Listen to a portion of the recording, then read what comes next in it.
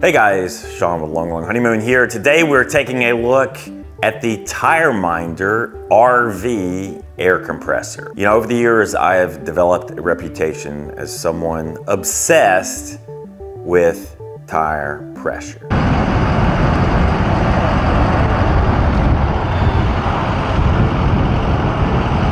I often wake up in the middle of the night in a cold sweat, wondering, what is the pressure of my tires? Well, I have to wonder no longer because we do have a tire pressure monitoring system. And if that alarm ever goes off, I'm grabbing this, the Tireminder RV air compressor. And you can see it comes in this beautiful, stylish carry case. My wife has her Louis Vuitton. I have my Tireminder air compressor carry case. So let's take a look inside this case and discuss why you might want one of these gadgets. Well, in our case, we have a travel trailer, and the pressure inside the tires in our travel trailer fluctuates around 65 PSI, pounds per square inch.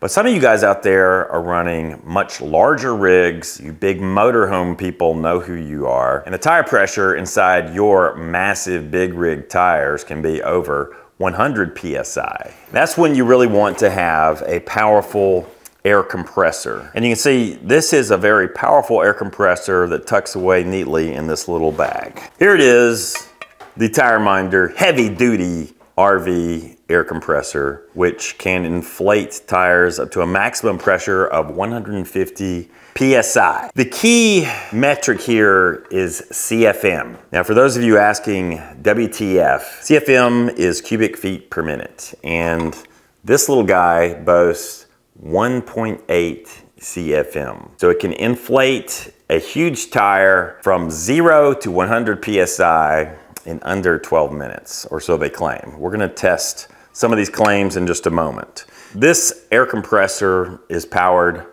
by DC power. So it comes with some alligator clips, and you will clip it to your battery in your vehicle, and then attach this air hose. So the air hose is about 60 feet in length. The power cable is 8 feet in length. So the idea is you can hook it up to your battery and then just pull the air hose wherever you need it around your rig. This entire package weighs about 14 pounds. It's about the same weight as a fully grown male opossum. And so you can carry it in one hand, set it where you need it, and inflate what you need. And it comes with this nice digital tire gauge, which has an on button and a funk button. Personally, I like to make it funky. Let's step outside the garage, put this gadget together, and inflate some tires, shall we? All right, guys, now we're gonna have a little fun, and we're going to set up and demonstrate the Tireminder RV air compressor right before your very eyes. I want to point out on the end of the air compressor is a removable air filter that needs to be replaced every 9 to 14 months. 8 months would be too soon, 15 months would be too long. But of course it depends on how often you actually use your air compressor. But this filter just screws into the end of the unit. Next up, we want to attach our various hoses.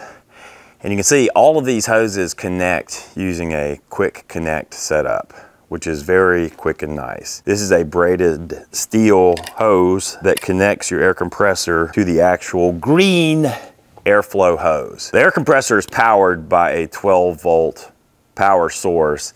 Typically, you're going to connect it to your vehicle's battery. We'll do that in just a moment. But I want to point out that the cable, the power cable, is 8 feet in length. Each air hose is 30 feet in length, and you get 2 of these. So those of you with really large motorhomes can connect 60 feet of air hose to your air compressor. Again, I'm going to point out how quick and easy it is to connect up these hoses using the quick connect setup. Now, on the business end of the hose, we have our digital tire gauge, and again, quick connect here. Come on. And here's a look at the tire gauge. You've got your on button and you've got your funk. Now, like I said, I like to make it funky, but to the best of my determination, funk merely controls the LED light. So that green light is funky. On the business end of the hose, this is a threaded connection. So you can thread it right up to your tire. And on the side of the gauge, there's a little button. You can bleed off air pressure if you choose. Okay, so that's nice. Very nice digital display, and I like having this button to easily bleed off air pressure. I will point out, we use the Tireminder tire pressure monitoring system, and I've removed one of the little sensors here. But this gauge is telling me we're at 45 PSI on the rear tire of our truck. Our truck tires are actually larger and require more pressure than our trailer tires, because we've got a big old honking diesel truck. Now I want to show you how to connect the air compressor to a power source. And you should do this with your vehicle off. Go red to red, black to black. And then really you want your engine turned on and running when you're running the air compressor, because it's going to draw a lot of juice out of your battery. But in this case, I think we're going to refrain from doing that, since our truck is a noisy old diesel beast. For purposes of this video, we'll leave the truck off for a moment. But on one end of the air compressor, you have your power switch. When you kick that on, the air compressor starts compressing, and it's actually surprisingly quiet. They say it's about 60 decibels of noise that is produced when this thing is running, which is about the amount of an average conversation, assuming you talk like this. So our air compressor is on, is connected to power. Typically, we would be running our truck engine when doing this job. And now all I need to do is depress the little lever here, and the air compressor kicks on. Air starts flowing into the tire, and you can see we're currently at 51.9 PSI. And they claim 1.8 cubic feet per minute of airflow. So supposedly you can inflate a large motorhome tire from flat to 100 PSI in about 12 minutes. Let's see how that goes with old Seymour's tire. Typically when we're towing, we have these rear tires at about 80 PSI. So pretty high air pressure in these tires. Let's make it funky. So if you push the on button, you can cycle through various readings. Bar, KPA, kilogram over centimeter squared, very important, and PSI. PSI is going up, but slowly but surely. Now it's going up more. I guess the pressure is built up. Now you can see we're up to 60 PSI. So that's moving pretty quickly. Actually, I'm very impressed with the noise output of this tool, because air compressors can be noisy little beasts. This is much quieter than the other air compressors we've used. So if you release the handle,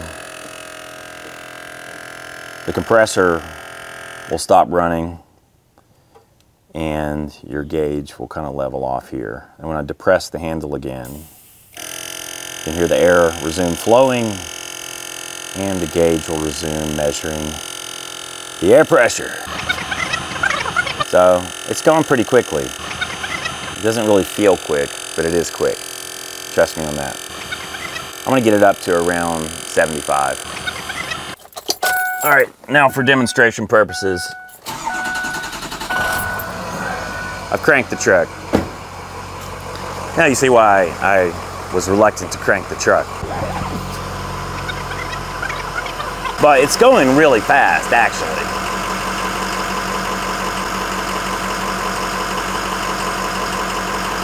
I mean, we're getting about 1 PSI every 10 to 15 seconds. So just for demonstration purposes, we'll go ahead and take it up to 80 PSI. So there was a quick demonstration of the Tireminder RV air compressor. Note that this little guy gets pretty warm when used. So that is very hot. You could fry an egg on that. So you don't want to do that unless you're really hungry. And this hose gets hot as well. But overall, I am really impressed with this unit. This is the nicest air compressor that we've ever owned. These retail between $350 and $400. You know, prices fluctuate, so I'm always hesitant to quote an exact price.